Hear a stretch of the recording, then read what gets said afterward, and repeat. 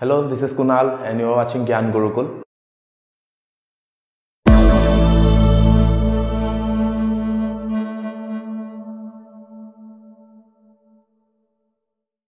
Okay, আজি আমি আৰম্ভ কৰিম world politics এৰে আৰু যাৰ প্ৰথম চেপ্টাৰটো হৈছিল the beginning of cold war আৰু cold war ৰ আটাইতকৈ ইম্পৰ্টেন্ট টপিকটো হৈছে cuban missile crisis সো আজি আমি আৰম্ভ কৰিম cuban missile crisis এৰে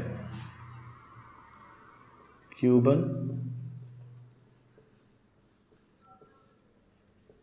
missile crisis cuban missile crisis তো আটাইতকৈ গুৰুত্বপূৰ্ণ ঘটনাই হৈছে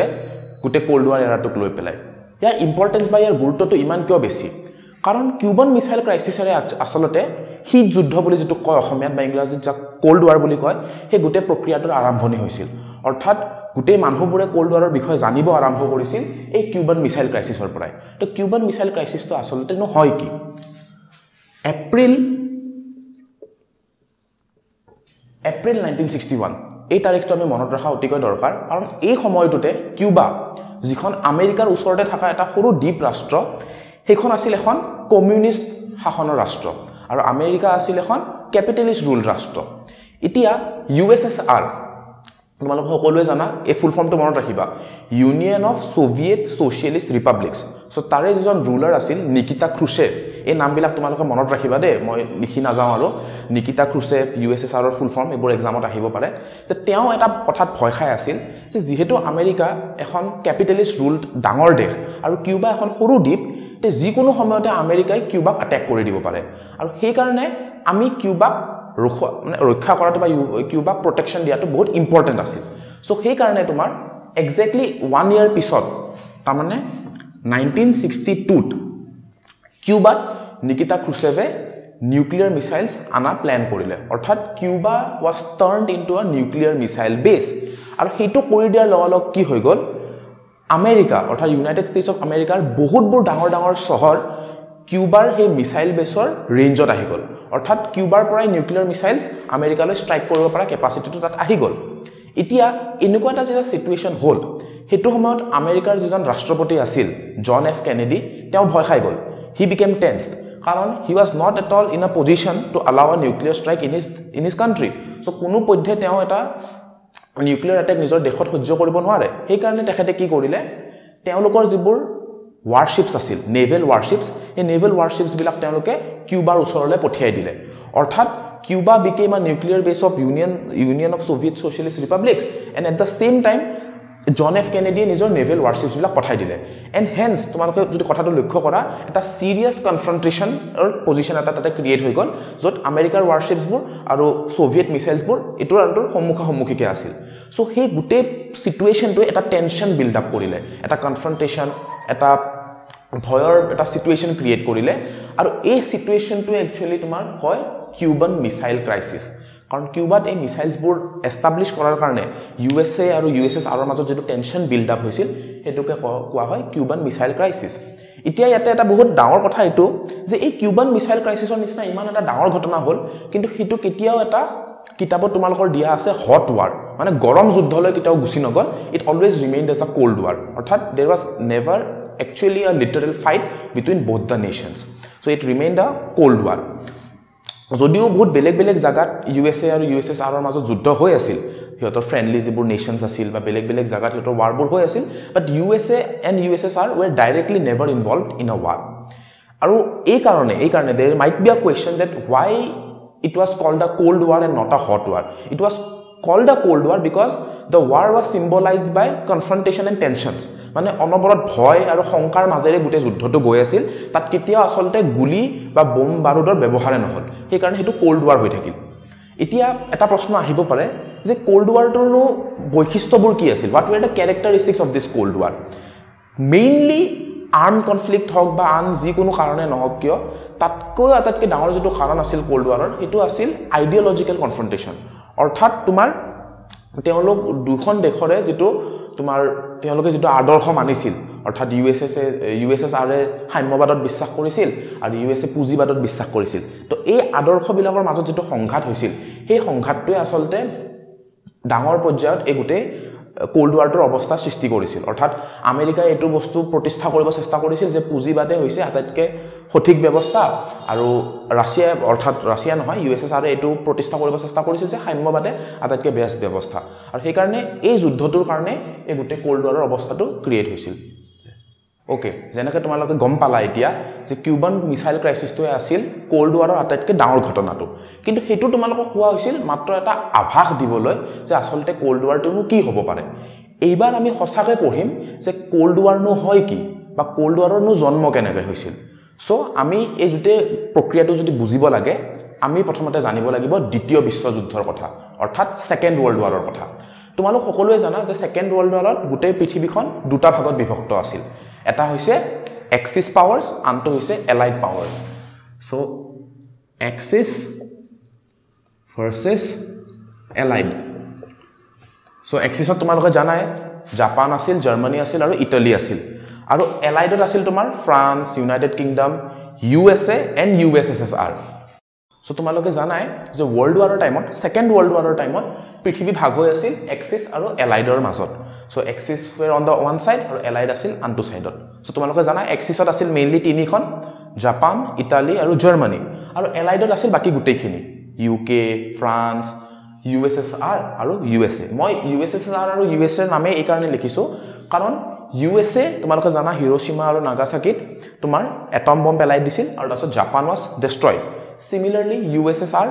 with their tank force tanker বাহিনী লৈ পেলাই তেওঁলোকে জাৰ্মানী অ্যাটাক কৰি দিছিল আৰু জাৰ্মানী ওয়াজ ডেস্ট্ৰয়ড সো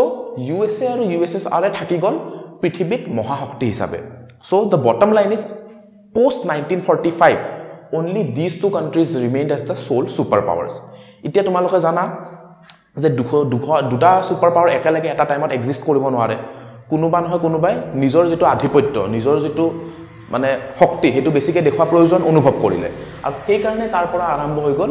USA আৰু USSR ৰ মাজৰ কনফ্লিক্ট বা কম্পিটিশনটো যে কোননো আসলতে বেছি শক্তিশালী এতিয়া বহুত ইম্পৰ্টেন্ট কথাটো হৈছে এটো USA possessed nuclear weapons immediately after some time USSR also experimented a nuclear explosion and even they had nuclear weapons so whole ki actually ta arms race create হৈ গল যে কোনে কিমান weapons collect কৰিব পাৰে কাৰ হাতত বেছি অস্ত্ৰ থাকে so USA ও নিজৰ আন্ডাৰত arms accumulate কৰা আৰম্ভ কৰিলে আৰু USSR আৰু নিজৰ আন্ডাৰত arms accumulate কৰা আৰম্ভ কৰিলে domestically both were trying to develop economically মজবুত হোৱা চেষ্টা কৰি আছিল আৰু আটাইতকৈ ইম্পৰ্টেন্ট কথা যেটো তোমালোকে জানিব লাগে এটো যে both USA আৰু USSR friends গুটাব চেষ্টা কৰিলে friends is like they were trying to create allies বন্ধু বনাব চেষ্টা কৰি আছিল আৰু সেই কাৰণে সেই গুটে প্ৰসেছটো আকৌ world divide কৰি দিলে between those who were friends of US and between those who belong to the camp of USSR যেটো তোমালোকে পিছত পঢ়িবলৈ পাবা NATO আৰু Warsaw Pactৰ বিষয় we will not go it now we will go there after some time so তোমালোকে গম পালা যে USA আৰু USSR ৰ মাজত এটা কনফ্লিক্ট ক্ৰিয়েট হৈ গল which was actually a direct fallout after the second world war এতিয়া ইয়াতে এটা বহুত ইম্পৰ্টেন্ট কথা হৈছে এটো যে USA আৰু USSR ৰ মাজৰ কিনো এনেকুৱা এটা ইমান ডাঙৰ স্পেশালিটি আছিল বা ক্যাৰেক্টাৰিষ্টিক্স আছিল যেটো এই কোল্ড ওয়াৰটো ইমান এটা ইম্পৰ্টেন্ট ফেনোমেনা হিচাপে এস্টাবলিশ কৰিলে হেতু এই কাৰণে যে with the dropping of the atom bombs in Hiroshima and Nagasaki আমি গম পালো যে atom bombৰ যেটো destruction বা devastation আনা যেটো scale which was an unprecedented scale unprecedented মানে জগতত কেতিয়াও নেদেখা এটা স্কেলত তেওঁলোকে destruction বা devastation আনিব পাৰে and both of these countries actually possess nuclear weapons so both of these countries actually knew মানে এই দুইখন দেশে গম পাইছিল যে এওঁলোকে যদি আনজনে আনটোৰ ওপৰত নিউক্লিয়াৰ অ্যাটাক কৰে তে দুইখন দেশে ধ্বংস হৈ থাকিব অৰ্থাৎ they knew that any war between them would lead to mutual destruction আৰু এই গুটে যেটো সিচুৱেচন এটুকে কোৱা হৈছিল deterrence বুলি so deterrence wordটো মই এই কাৰণে লিখিছো কাৰণ কিতাপতো তোমালোকৰ এটো কোটছত দিয়া আছে আৰু এটো ফুল চান্স আছে এক্সামত আহা যে what is actually a deterrence so deterrence নো কি হয় deterrence ৰ হেনকা এক্সাক্ট ডেফিনিশন ইয়াতে একো দিয়া নাই but deterrence is actually a situation when both parties try to avoid war যেটা দুইটা দলে এখন যুদ্ধৰ পৰা বিৰত থাকিব খোজে কাৰণ দুইজনে জানে যে তেওঁলোকে যদি যুদ্ধত যায় তেতিয়া তেওঁলোক দুজনৰে ধ্বংস আহি আছে সো এবাৰ আমি আহিছো গোটে চ্যাপ্টাৰটোৰ থাৰ্ড টপিকটোৰ ওপৰত হেতুৱে হৈছে দ্য ৰাইজ অফ এলায়েন্সেছ অলপ আগতে মই তোমালোকক যেনেকা বুজাই আছিলো যে ইউএসএ আৰু ইউএসএসআৰ বন্ধু গুটাব চেষ্টা কৰি আছিল এই যে বন্ধু গুটোৱা যে প্ৰক্ৰিয়াটো এটো আন একো নহয় তেওঁলোকে আসলতে গুট নিৰ্মাণ কৰি আছিল অৰ্থাৎ দে ৱে ট্ৰাইং টু বিল্ড এলায়েন্সেছ গুট নিৰ্মাণ কৰি আছিল হেনেকা ইউএসএ নিজৰ বন্ধু কিছুমান গুটাই আছিল আৰু ইউএসএসআৰ নিজৰ বন্ধু কিছুমান গুটাই আছিল এই গুটে বন্ধু গুটোৱা প্ৰক্ৰিয়াটো এই কাৰণে কাৰণ গুটে ওয়াৰ্ল্ড পলিটিক্স তো আমাৰ নৰমাল পলিটিক্সৰ নিচিনাই কথা যাৰ হাতত যিমান বেছি বন্ধু হি মানে বেছি পাওয়াৰফুল যাৰ হাতত বন্ধু নাই হি অকলহৰীয়া হি হাৰি যাব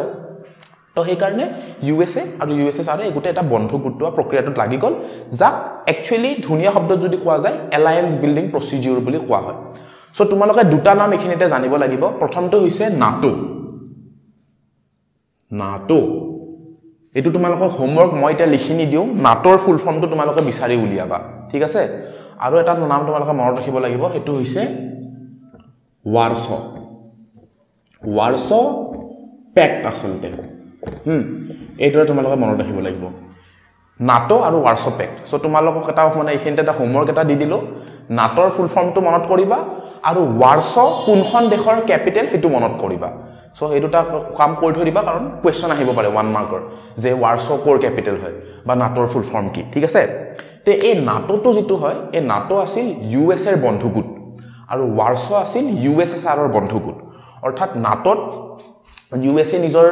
বন্ধুবিলা খুমাব চেষ্টা কৰি আছিল আৰু ওয়াৰছত ইউএসএসআৰ এ নিজৰ বন্ধুবিলা খুমাব চেষ্টা কৰি আছিল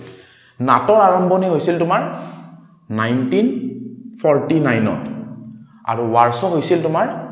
1955 তো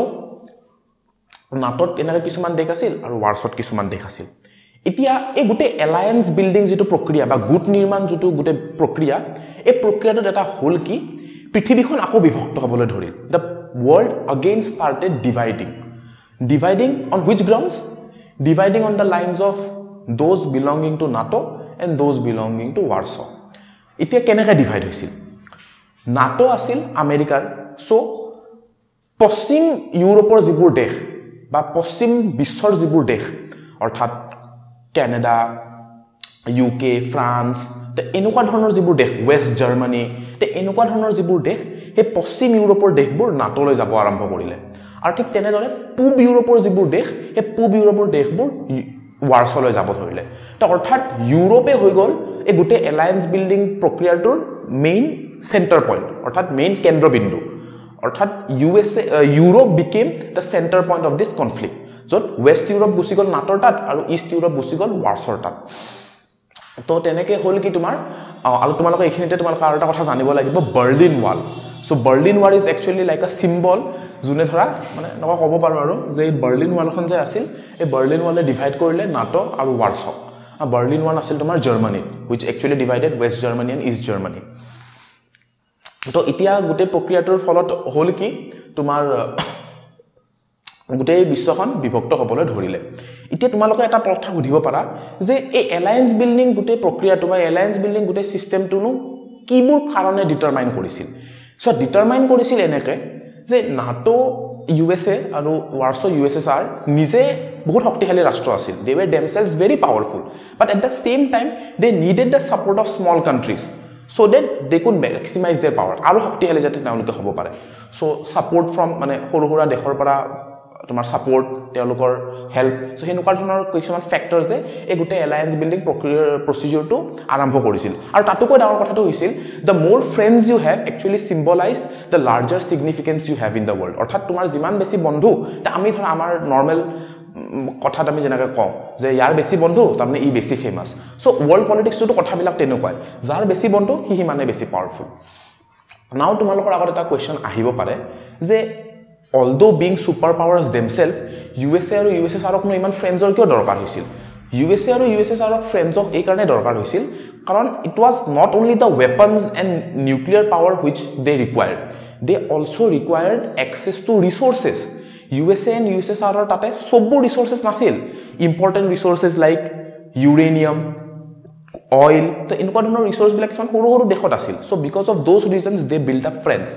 তাৰ উপৰি দে নিডেড এক্সেছ টু লোকেশনস এনেকুৱা জাগা তোমালোকে যেনেকৈ গম পাইছিলা কিউবা ওয়াজ আ স্ট্ৰেটেজিকলি important location for USSR so তেনেকৈ USA কো এনেকৈ কিছুমান ইম্পৰ্টেন্ট লোকেশন লাগিছিল জাগা লাগিছিল যৰ পৰা তেওঁলোকে ইজনে আনজনক অ্যাটাক কৰিব পাৰে সিমিলাৰলি এক এনেকুৱা ধৰণৰ যদি বন্ধু কিছুমান থাকে এনেকুৱা ধৰণৰ যদি কিছুমান দেশ থাকে সো সেই দেশবিলাকৰ পৰা এটুই আনটোৰ লৈ সুৰাংসোৱা পঠাব পাৰে সুৰাংসোৱা মানে they could continue spy activities তো এনেকুৱা ধৰণৰ বহুতবোৰ ফ্যাক্টৰস আছিল যিহে একচুয়ালি তোমাৰ এই গুটেই এলায়েন্স বিল্ডিং প্ৰসিডিউৰটো তোমাৰ বিল্ড আপ কৰিছিল আৰু ফাইনালি কনক্লুজনত মই এটা কথা ক'ব লাগিব যে অকল যে মেটেৰিয়েল পাৰসুটস বা মেটেৰিয়েল কাৰণৰ কাৰণে যে এলায়েন্সটো বিল্ড আপ হৈছিল এনেকুৱা নহয় actually this alliance also determine da ideological battle that was going on অৰ্থাৎ নাটোৰ তাতে যদি বেছি মেম্বাৰ্স আছে নাটোৰ তাতে যদি বেছি সংখ্যক মানুহ আছে হেতু এটোৱে বুজাইছিল যে পুঁজিবাদ জিকি আছিল ক্যাপিটালিজম ওয়াজ উইনিং আৰু এট দা সেম টাইম ওয়াৰ্ছৰ লগত যদি বেছি মেম্বাৰ আছিল বা ওয়াৰ্ছৰ লগত যদি বেছি মানুহ আছিল তাৰ মানে সাম্যবাদ জিকি আছিল অৰ্থাৎ তেনেকৈ গুটে এলায়েন্স বিল্ডিং গুটে যেটো প্ৰসিডিউৰ হি গুটে তোমাৰ কোল্ড ওয়াৰটো ডিটাৰমাইন কৰিছিল সো এতিয়া আমি আহিছো ফোৰ্থ টপিকটো লৈ এই চ্যাপ্টাৰটোৰ যেটো কিতাবত কোৱা হৈছে এৰিনাস অফ কোল্ড ওয়াৰ বুলি সো আমি লিখিলম Arenas of Cold War. Arenas of Cold War বুলি কিয় কোৱা হৈছে এই কাৰণে কোৱা হৈছে কাৰণ USA আৰু USSR ডাইৰেক্টলি কেতিয়াও ইজনে আনজনৰ লগত যুদ্ধ কৰা নাই they were never involved in a war including themselves directly or involving themselves directly they were involved in wars in arenas মানে তেওঁলোকে যুদ্ধ নকৰি তেওঁলোকে যুদ্ধবোৰ বেলেগ বেলেগ জায়গাত কৰিছিল বা তেওঁলোকৰ যিবোৰ এলায়েন্স পাৰ্টনাৰ আছিল তেওঁলোকৰ যিবোৰ বন্ধু আছিল সেই বন্ধুবিলাকে যুদ্ধ কৰিছিল তোমালোকৰ কিতাপত এক্সাম্পলছ বিলাক দিয়া আছে মই নোটছত লৈ লৈছো কেটামান জায়গা যত তেওঁলোকে যুদ্ধ কৰিছিল হেয়া আছিল তোমাৰ কোৰিয়া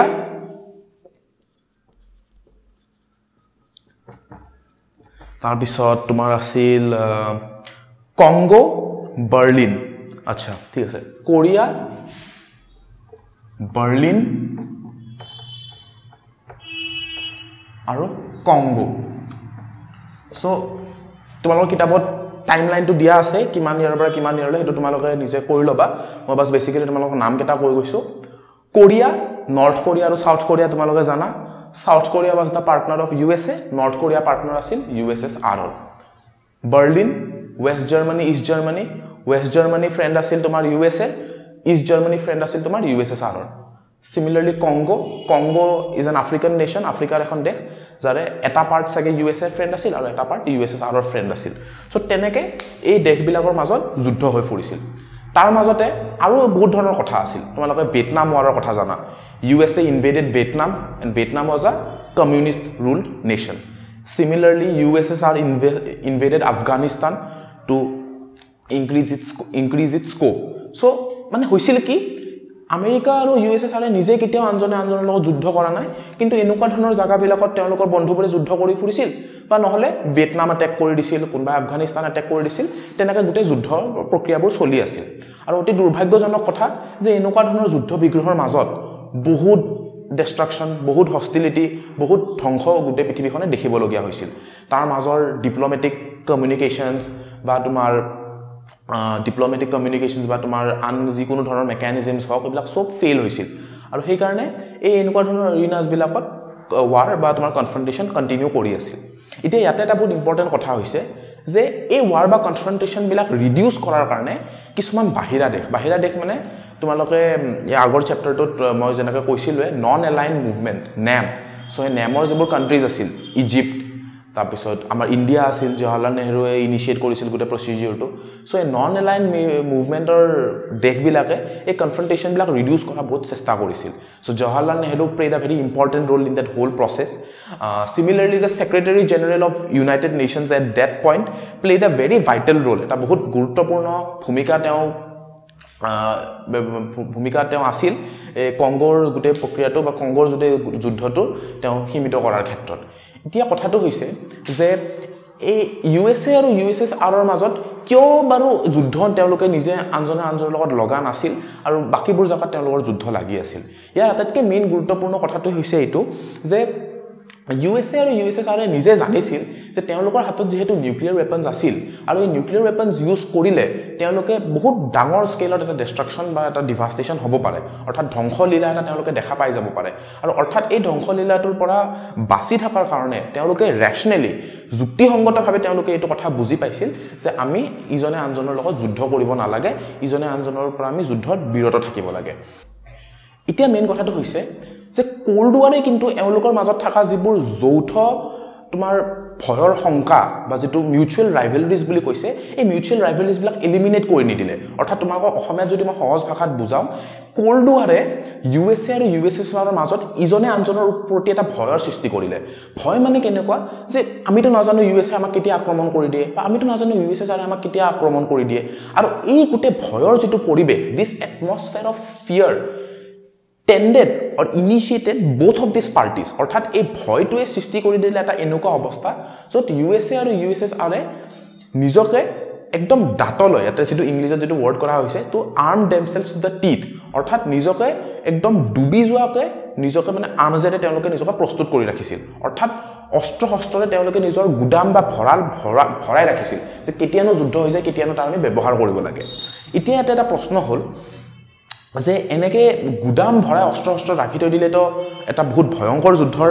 আমি এটা পৰিসমাপ্তি দেখিব পাৰো বা আমি যুদ্ধ হোৱা আমি গম পাব পাৰো তে এই গুটে প্ৰক্ৰিয়াটোৰ পৰা কেনেকৈ বাচিব পৰা যায় এই ক্ষেত্ৰত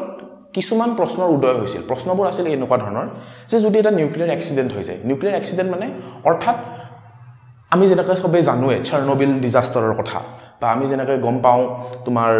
নিউক্লিয়াৰ ৰিয়েক্টৰছ বিলাকত কেতিয়াবা কিছুমান অঘটন হৈ পেলাই গুটে ব্লাষ্ট হৈ যায় তো তেনেকুৱা ধৰণৰ যদি এটা অঘটন ঘটি যায় এই মিসাইল সেন্টাৰছ বিলাকত তেনেহলে তাৰ ৰিস্কটো কোনে উঠাব অৰ্থাৎ বা কেতিয়াবা যদি এনেকুৱা হয় যে কোনোবা এখন দেশে আনজন দেশলৈ ভুলতে এটা ক্ষেপণাস্ত্ৰ পঠিয়াই দিয়ে অৰ্থাৎ দে বাই এক্সিডেন্ট সেন্ড আ missile to the another country so এনেকুৱা ধৰণৰ সিচুৱেচনছ বিলাক আমি কেনেকৈ ট্যাকেল কৰিম সো এনেকুৱা ধৰণৰ কোৱেশ্চনছ বিলাকে both USA আৰু USSR একচুয়ালি টেনচনত পেলাই আছিল যে এনেকুৱা যদি পৰিস্থিতি হয় আমি কি কৰিম সো সেই কাৰণে ফাইনালি USA আৰু USSR এটো কথা ডিসাইড কৰিলে যে আমি স্ট্ৰেটেজিক্যালি কিছুমান ফৰ্মেল এগ্ৰিমেন্টছৰ দ্বাৰা বা কন্ট্ৰাক্টছৰ দ্বাৰা আমি আমাৰ আৰ্মছ বা যিবোৰ ওয়েপনছ আছে হেবিলাক লিমিট কৰিব লাগে সো তোমালোকে বহুতৰ নাম শুনিছাই স্ট্ৰেটেজিক আৰ্মছ লিমিটেশন ষ্টক বা তোমাৰ স্ট্ৰেটেজিক আৰ্মছ লিমিটেশন ষ্টক 2 তো এনেকুৱা ধৰণৰ বহুত তোমাৰ ব্যান ট্ৰিটি সো এনেকুৱা ধৰণৰ ট্ৰিটি কিছুমান বহুত সাইন কৰিলে USA আৰু USSR মই নাম কেইটামান লিখি থৈ দিছিলো তোমাৰ yes limited test ban treaty so এনেকুৱা ধৰণৰ ট্ৰিটিজ বিলাকৰ দ্বাৰা এই গুটে প্ৰক্ৰিয়াটো বা ওয়েপনছ বিলাক লিমিট কৰি আনি আছিল যদিও সম্পূৰ্ণ নহল তো এনেকে তোমাৰ আমি গম পালো যে এৰিনাস অফ কোল্ড ওয়াৰত আমি মজেনাকা বুজালো বেলেগ দেশত ওয়াৰ্সবোৰ হৈ আছিল আৰু ফাইনালি USA আৰু USSR নিজৰ অস্ত্ৰবোৰ কমাই আনাৰ কাৰণে এনেকুৱা এগ্ৰিমেন্টছ বিলাকৰ হেল্প লৈছিল হোপ তোমালোকে মোৰ লেকচাৰটো ভাল পালা আজি মই যেটো পঢ়ালো তোমালোকক আৰু আগন্তুক দিনবিলাকতো আমি এনেকুৱা ধৰণৰ ক্লাছবোৰ কন্টিনিউ কৰি থাকিম তোমালোকৰ যদি কিবা ডাউট আছে বা কোৱেৰি আছে তোমালোকে কমেন্ট সেকশনত ড্ৰপ কৰি দিবা আৰু ইয়েস ফাইনালি আমাৰ চেনেলটো লাইক কৰিবা শেয়াৰ কৰিবা আৰু সাবস্ক্ৰাইব কৰিবা থ্যাংক ইউ